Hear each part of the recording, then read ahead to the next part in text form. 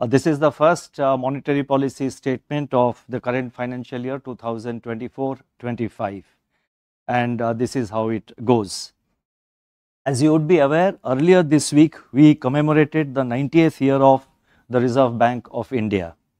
The journey of this august institution is closely related to the evolution of the Indian economy. Numerous historic events have occurred during these 9 decades, and they consist of the nationalization of the Reserve Bank in 1949, the planning era, bank nationalization, wars, droughts, the fall of the Bretton Woods system, oil shocks, a precarious balance of payment situation and the subsequent market reforms, the Asian and the global financial crisis, the taper tantrum, and finally the COVID-19 pandemic and the geopolitical hostilities of the recent years. During this journey, the Reserve Bank was always at the forefront, combining its developmental and regulatory roles in steering the Indian financial system and the economy towards stability. While doing so, the Reserve Bank has discharged its responsibility with integrity and professionalism. Compared to many other central banks, the Reserve Bank has a much broader range of functions which is vital for ensuring macro-financial stability of a modern and complex economy like India. There are functional complementarities among the various responsibilities of the Reserve Bank of India. Being a full-service central bank, the Reserve Bank is well positioned to take a holistic view of various critical issues confronting the economy and the financial sector, and it's also well positioned to take appropriate steps in the best interest of the economy. We continuously strive to learn, adapt and innovate while performing our multiple responsibilities. I would now like to focus on the decisions and deliberations of the Monetary Policy Committee meeting, which met on 3rd, 4th and today 5th of April. After a detailed assessment of the evolving macroeconomic and financial developments and the outlook, the Reserve Bank MPC decided by a majority of 5-1 to keep the policy repo rate unchanged at 6.5%. Consequently, the standing deposit facility, that is the SDF rate, remains at 6.25%, and the marginal standing facility, that is the MSF rate, remains at MSF rate and the bank rate, they remain at 6.75%. The MPC also decided by a majority of 5 out of 6 members to remain focused on withdrawal of accommodation to ensure that inflation progressively aligns to the target while supporting growth. I shall now briefly set out the rationale for these decisions. Since the last policy, the growth inflation dynamics have played out favorably. Growth has continued to sustain its momentum, surpassing all projections. Headline inflation has eased to 5.1% during both January and February, and this has come down to 5.1% in these 2 months from the earlier peak of 5.7% in the month of December. Core inflation has also declined steadily over the past 9 months to its lowest level in the series. The fuel component of CPI remained in deflation for 6 consecutive months. Food inflation pressures, however, accentuated in February. Looking ahead, robust growth prospects provide the policy space to remain focused on inflation and ensure its descent to the target of 4%.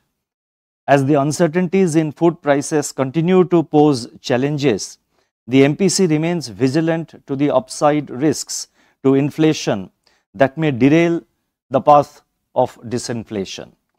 Under these circumstances, monetary policy must continue to be actively disinflationary to ensure anchoring of inflation expectations and fuller transmission of the past monetary policy actions. The MPC therefore decided to keep the policy rate unchanged at 6.5% in this meeting and also remain focused on withdrawal of accommodation. The MPC will remain resolute in its commitment to aligning inflation to the target. I would now like to provide an assessment of growth and inflation, and I will begin with the scenario relating to global growth. The global economy has remained resilient with a stable outlook as reflected in various high frequency indicators. Now in my statement, whatever I am saying, it is backed up with lot of data which are there in the footnotes. So those of you who are interested could refer to this statement, which as usual will be uploaded in the RBI website immediately after this statement is over. So lot of data backing up whatever I am saying is available in the various footnotes of my statement. You may like to refer to it. Let me start again on the global growth part. The global economy has remained resilient with a stable outlook as reflected in various high frequency indicators. Global trade is expected to grow faster in 2024, although weaker than during historical average. Inflation is moving closer to targets, but the last mile of disinflation is turning out to be challenging. Services inflation in advanced economies remains sticky amidst tight labor markets. Accordingly, central banks are cautious in their communications, thereby tempering market expectations about the timing and magnitude of interest rate cuts later during this year. Equity markets have gained while bond yields and the US dollar have remained volatile. The overall outlook is challenged by continuing geopolitical conflicts, disruptions in trade routes, and high public debt burden.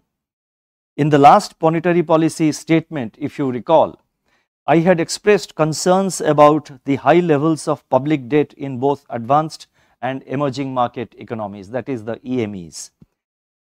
These are dormant risks which could erupt abruptly.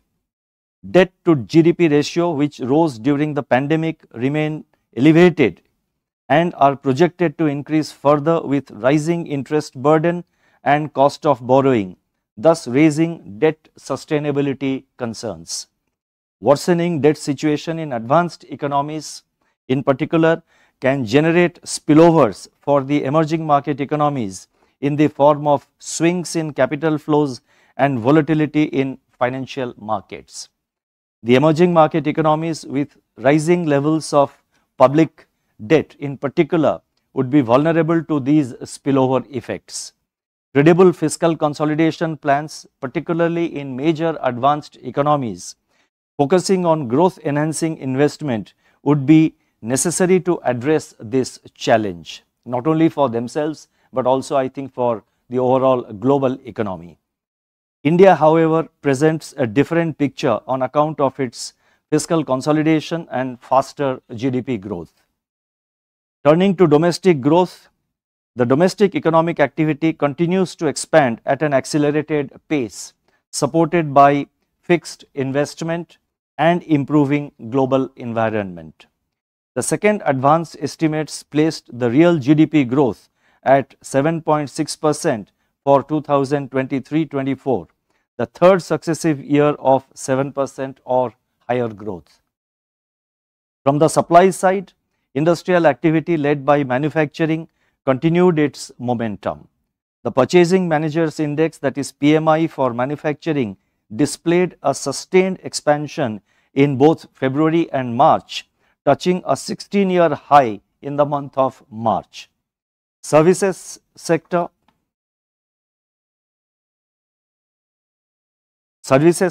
exhibited broad-based buoyancy with all sectors within the services sector registering strong growth. The PMI services remained above 60 during February and March, suggesting sustained healthy expansion. With rural demand catching up, consumption is expected to support economic growth in 2024-25. Urban consumption stayed buoyant as evident from various indicators. Details are given in the footnote. The resilience in cement production, together with strong growth in steel consumption and production and import of capital goods, augur well for the investment cycle to gain further traction. The total flow of resources to the commercial sector from banks and other sources at rupees 31.2 lakh crore, I repeat, at rupees 31.2 lakh crore during 2023-24 is significantly higher than that of the previous year, which was 26.4 lakh crore. External demand improved in February, with exports registering double-digit expansion. Trade deficit, however, widened in February as imports also accelerated. Going forward, the outlook for agriculture and rural activity appears bright, with good Rabi wheat crop and improved prospects of Kharif crops due to expected normal southwest monsoon. Strengthening of rural demand, improving employment conditions and informal sector activity, moderating inflationary pressures, and sustained momentum in manufacturing and services sector should boost private consumption. Let me read this sentence again because there are quite a few points in this.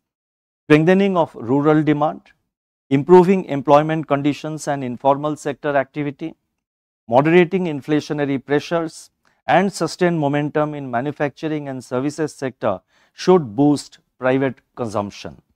As per our survey, consumer confidence 1 year ahead reached a new high. The prospects of investment activity remained bright owing to upturn in private capex cycle becoming steadily broad based. Persisting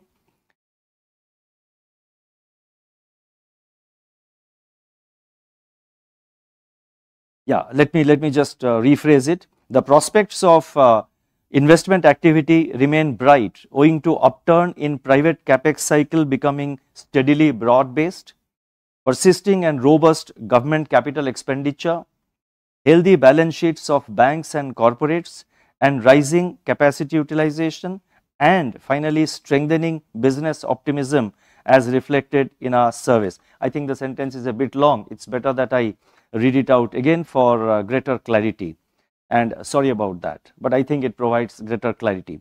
The prospects of investment activity remain bright owing to upturn in private capex cycle becoming steadily broad based, persisting and robust government capital expenditure, healthy balance sheets of banks and corporates, rising capacity utilization, especially in the manufacturing sector, and strengthening business optimism as reflected in our surveys. Improving global growth and trade prospects, coupled with our rising integration in global supply chains, are expected to propel external demand for goods and services.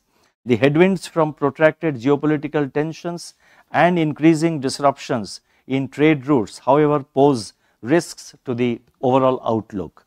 Taking all these factors into consideration, the real GDP growth for the current financial year 2024-25, which started on 1st April, the real GDP growth for 24-25 is projected at 7%, with Q1 at 7.1%, Q2 at 6.9%, and both Q3 and Q4 at 7% each. The risks are evenly balanced. Turning to inflation, food price uncertainties continue to weigh on the inflation trajectory going forward. A record Rabi wheat production would help temper price pressures and replenish the buffer stocks. As you would recall, the buffer stocks had slightly dipped, but I think the record Rabi production of wheat is expected to replenish whatever depletion had taken place.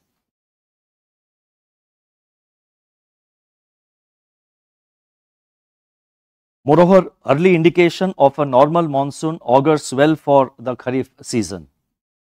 International food prices also remain benign, The tight demand supply situation in certain categories of pulses and the production outcomes of key vegetables warrant close monitoring, especially in the background of the forecast of above normal temperatures in the coming months. And these above normal temperatures, as per the current forecast, are expected to prevail in April, May and June, and not beyond June. That is the current forecast. Frequent and overlapping adverse climate shocks pose upside risks to the outlook on international and domestic food prices. Cost push pressures faced by firms are seeing an upward bias after a period of sustained moderation.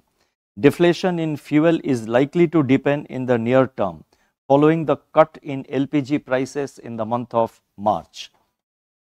Notwithstanding the cut in petrol and diesel prices in mid-March, the recent uptick in crude oil prices, especially in the recent few days, they need to be very closely monitored. Continuing geopolitical tensions also pose upside risk to commodity prices and supply chains. Assuming a normal monsoon next year, CPI inflation for, when I say normal monsoon for next year, I mean the current year 24-25. CPI inflation for the current year 24-25 is projected at 4.5%. I repeat, CPI inflation for the current year 24-25 is projected at 4.5%, with Q1 at 4.9%, Q2 at 3.8%, Q3 at 4.6% and Q4 at 4.5%. The risks are evenly balanced. Now, what do these inflation and growth conditions mean for monetary policy? I have explained the growth situation, I have explained the inflation scenario. Synthesizing everything, what does it mean? What implications it has for monetary policy, and that is precisely what I would like to explain now. Inflation has come down significantly but remains above the 4% target. Food inflation continues to exhibit considerable volatility, which is impeding the ongoing disinflation process. High and persistent food inflation could unhinge anchoring of inflation expectations, which is underway. Our ongoing effort is to ensure fuller transmission of policy actions and anchoring of household inflation expectations. The strong growth momentum, together with our GDP projections for 24-25, give us the policy space to unwaveringly focus on price stability. Now, 2 years ago, around this time, when CPI inflation had peaked at 7.8% in April 2022, the elephant in the room was inflation. The elephant has now gone out for a walk and appears to be returning to the forest. We would like the elephant to return to the forest and remain there on a durable basis. In other words, it is essential in the best interest of the economy that CPI inflation continues to moderate and aligns to the target on a durable basis. Till this is achieved, our task remains unfinished. The success in the disinflation process so far should not distract us from vulnerability of the inflation trajectory to the frequent incidence of supply side shocks. Our effort is to ensure price stability on an enduring basis, paving the way for sustained period of high growth. I would now like to turn to the aspect of liquidity and financial market conditions. In the February monetary policy statement, if you recall, I had mentioned that liquidity conditions were driven by exogenous factors which were likely to correct in the foreseeable future. Liquidity conditions eased during February and March in the wake of increased government spending, Reserve Bank's market operations, and the return leg of US dollar and Indian rupee sale by swap auction, which had been done earlier in 2022. In particular, Liquidity situation improved in March with system liquidity turning intermittently surplus in the first half of the month. In these circumstances, the Reserve Bank conducted 14 fine-tuning variable rate repo operations, that is VRRR operations during February and early March to absorb intermittent surplus liquidity. Anticipating the seasonal tightening of liquidity at end March, the Reserve Bank injected liquidity through variable rate, that is VRR operations, both main and fine-tuning operations. Consequently, the average borrowings under the MSF window moderated. Liquidity conditions have, however, again turned surplus from March 30th, necessitating VRR auctions from 2nd of April. So you would have noticed in the last 2-3 days, we have been conducting more than one VRRR auctions on 2nd April. Then again we did it on 3rd April. So last 2-3 days we have been doing it, and today, as you know, there is a variable rate. There is a what you call as per our cycle we are doing VRR operation for 14 days, a VRRR operation for 14 days. Now, reflecting these liquidity developments, the weighted average call rate, that is WACR, exhibited a softening bias and has hovered near the repo rate since the last policy meeting. In tandem, rates in the collateralized segment of the call money market have also softened. Financial conditions remained conducive as reflected in reduced term spread in the G-Sec market and stable risk premium in the bond market. In the credit market, monetary transmission continues to be work in progress. Looking ahead, the Reserve Bank will remain nimble and flexible in its liquidity management through both main and fine-tuning operations in both repo and reverse repo.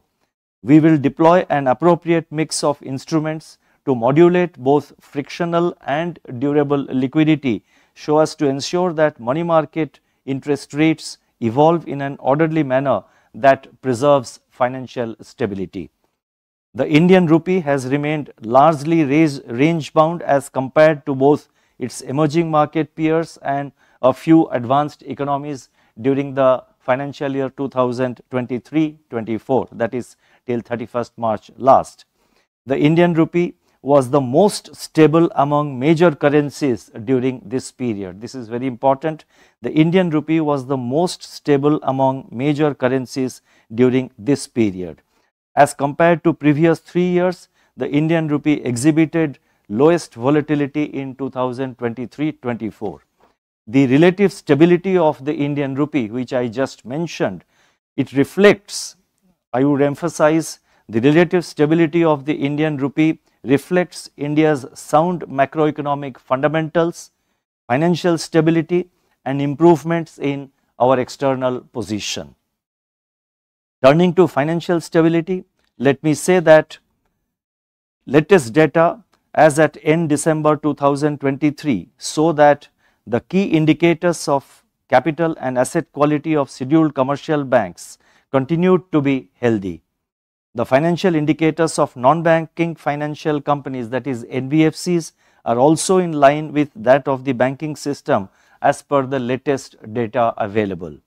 Let me emphasize here that banks, NBFCs and other financial entities must continue to give highest priority to quality of governance and adherence to regulatory guidelines. Financial sector players by and large operate with public money, be it of depositors in banks and select NBFCs or investors in bonds and other financial instruments. They should always be mindful of this aspect. The Reserve Bank will continue to constructively engage with financial entities in this regard. It needs to be recognized that financial stability is a joint responsibility of all stakeholders.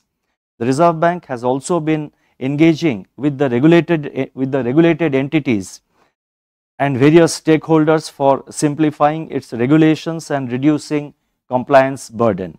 As part of this endeavor, the recommendations of the Regulations Review Authority RRA 2.0 constituted by the Reserve Bank have been largely implemented. The RRA 2.0 has set a new benchmark for meaningful engagement between the regulator and the regulated entities. Moving further in the same direction, internal review groups within RBI were formed in 2023 to rationalize, simplify and remove obsolete regulations and streamline the reporting mechanism.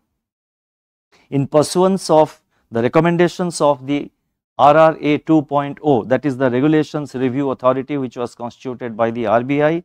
So, in pursuance of the recommendations of the RRA 2.0 and the internal review groups which we constituted in 2023, more than 1000 circulars have been withdrawn. A master direction for rationalizing and harmonizing supervisory returns has also been issued. The Reserve Bank will continue to follow a consultative approach and undertake review of regulations in line with the evolving financial landscape. Turning to external sector, during the first 3 quarters of 23-24, India's current account deficit narrowed significantly on account of a moderation in merchandise trade deficit coupled with robust growth in services exports and strong remittances. India's merchandise and services exports have grown at a healthy pace in the 4th quarter of 23-24. India continues to be the largest recipient of remittances in the world.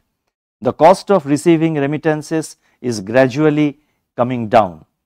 Overall, the current account deficit for 2024-25 is expected to remain at a level that is both viable and eminently manageable. On the external financing side, India's foreign portfolio investment, that is FPI flows, saw a significant turnaround in 23-24. Net FPI inflows stood at $41.6 billion during 23-24 as against net outflows in the preceding 2 years, which were in the order of 14.1 billion outflow in 21-22 and 4.8 billion outflow in 22-23. This is the second highest level of FPI inflow after 23-24. Net foreign direct investment moderated to $14.2 billion in April-January 23-24 from 25 billion a year ago. External commercial borrowings, that is ECBs, and non-resident deposits recorded higher net inflows compared to the previous year. The amount of ECB agreements also grew markedly in 2023-24 up to February 24. Now, all this data is given, details are given in the footnote. India's foreign exchange reserves reached an all-time high of $645.6 billion as of March 29 this year, March 29, 2024, of $645.6 billion as of March 29, 2024. Latest data on various external vulnerability indicators suggest improved resilience of India's external sector. We remain confident of meeting our external financing requirements comfortably. Now, talking about the forex reserves, I recall that in 2021 our forex reserves had also reached 642 plus billion $. Then following the commencement of the war in Ukraine and the outflow of dollar from India as well as from several other countries on safe haven demand, there were concerns that forex reserves of India was going down, and at one point it had gone down. Our forex reserves had gone down to about $524 billion, and at that time I think several questions were raised about what was RBI doing, whether RBI was on the right track. If you recall, at that time we had very clearly assured that the decline in forex reserves was partly due to the change in valuations of our assets, and also partly due to our intervention in the market to ensure an orderly depreciation of the rupee, which is a part of our policy, ensuring orderly depreciation or orderly appreciation. And we had that time very clearly and firmly stated that we are using our forex reserves in a very judicious manner. It was a strong umbrella which we had built up, and we are using it because it was raining heavily, and we were mindful of what we were doing. We knew what is our purpose and in which direction we are moving. And as you would see, now the reserves have again risen, and they stand at an all-time high of 642.6 billion US dollar, 645 point, not 642, sorry, 645.6 billion as of 29th March. So, this is one area on which the Reserve Bank remains committed. Number one, to sort of ensure that, the exchange rate of the rupee is market determined. There are inflows and outflows of dollars happening, but it is our focus, it is our prime focus to build up a strong umbrella, a strong buffer in the form of a substantial quantum of forex reserves, which will help us when the cycle turns or when it rains heavily. So let me move forward. Sorry for that digression, but I thought it was necessary to set the record straight. I shall now announce certain additional measures. The first announcement relates to trading of sovereign green bonds in the International Financial Services Center, IFSC. With a view to facilitating wider non-resident participation in sovereign green bonds, a scheme for investment and trading in these bonds in the IFSC will be notified very shortly. The second announcement relates to the RBI Retail Direct Scheme and introduction of a mobile app to operate in the RBI Retail Direct Scheme. The Reserve Bank Retail Direct Scheme was launched in November 2021 for enabling the retail investors to participate in the GSEC market, both in the primary as well as in the secondary market auctions and operations. It is now proposed to launch a mobile app for accessing the Retail Direct portal. This will be of great convenience to retail investors and deepen the GSEC market further. The next announcement relates to review of liquidity coverage ratio, that is LCR framework. Technological developments have enabled bank customers to instantly withdraw or transfer money from their bank accounts. While improving customer convenience, this has also created challenges for banks to deal with potential situations when, due to certain factors, a large number of depositors decide to instantly and simultaneously withdraw their money from the banks. The developments in certain advanced jurisdictions during the last year demonstrated the difficulties it can create for banks. The difficulties it can create for banks to deal with such situations when there is heavy outflow of heavy outflow or transfer of deposits. And this happens only if that particular bank is in an acute stress. It's not a normal thing which happens, but then the banks will have to remain prepared for all eventualities. A need has therefore arisen to undertake a comprehensive review of the LCR framework for banks. A draft circular will be issued shortly for stakeholder consultation. Our approach is to have a balanced approach, and as I said a little while ago, we follow consultative approach. So therefore, the draft circular will enable the stakeholders and the banks to give their views and opinions and suggestions, which will be taken into consideration by the Reserve Bank before arriving at a final decision. The next announcement relates to dealing in rupee interest rate derivative products for small finance banks. At present, small finance banks are permitted to use only interest rate futures for proprietary hedging. It has now been decided to allow small finance banks to use permissible rupee interest derivative products. This will allow further flexibility to small finance banks for hedging their interest rate risk and enhancing their resilience. The next announcement relates to enabling UPI for cash deposit facility. Deposit of cash through cash deposit machines, that is CDMs, is primarily being done through the use of debit card.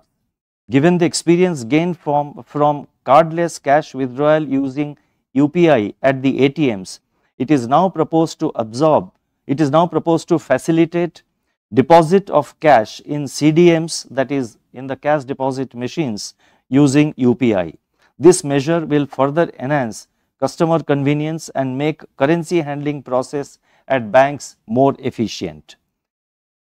And the next announcement relates to, I have two more announcements and I shall be quick.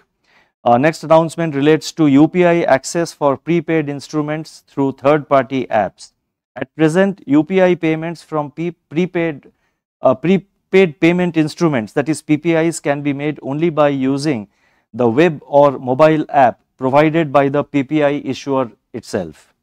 It is now proposed to permit the use of third party UPI apps for making UPI payments from these PPI wallets. That means the PPI wallet holders no longer have to be completely dependent on the PPI issuer, but they can use any other third party app which is operating under the UPI.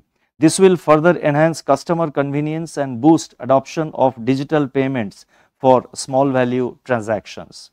And the final announcement relates to distribution of central bank digital currency, that is CBDC, the e-rupee, through non-bank payment system operators. The CBDC pilots are currently in operation with increasing number of use cases and participating banks. It is proposed to make CBDC retail accessible to a broader segment of users by enabling non-bank payment system operators to offer CBDC wallets.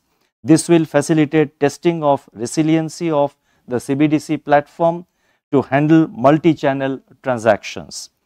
Let me now conclude, and I would like to state that as we progress towards RBI at 100, the upcoming decade is going to be a transformational journey. The Reserve Bank will continue to focus on preserving financial stability and promoting a system that is robust, resilient and future ready. And it will be robust, resilient and future ready to support economic growth. Price stability will be a key component of this endeavor. Turning to the present, inflation is on a declining trajectory and GDP growth is buoyant.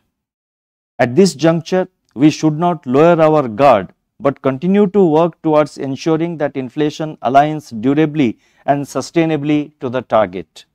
Our goal is in sight and we must remain vigilant. We are inspired by the profound words of Mahatma Gandhi, and I quote, "One must persevere and have patience.